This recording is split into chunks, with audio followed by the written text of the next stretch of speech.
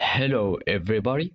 In this tutorial, I will show you how to unlock selection on your documents in Microsoft Office Word. The first thing that you have to do is to open your locked documents. Here, as you can see, I have some uh, unlocked in restricted selections.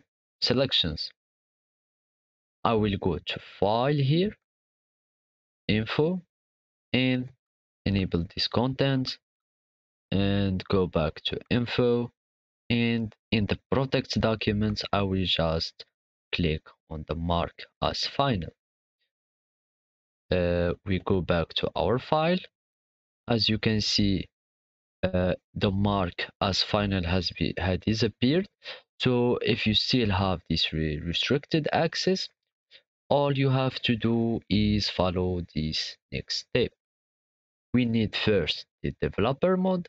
But if you can't find it here, all you have to is go to File, Option, and then uh, in the Customize ribbon settings, you will find here this checkbox.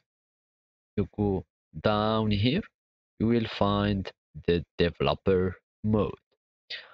You check in the developer mode, you'll find it here before the last one. After we click on it, we go to this section, protect section.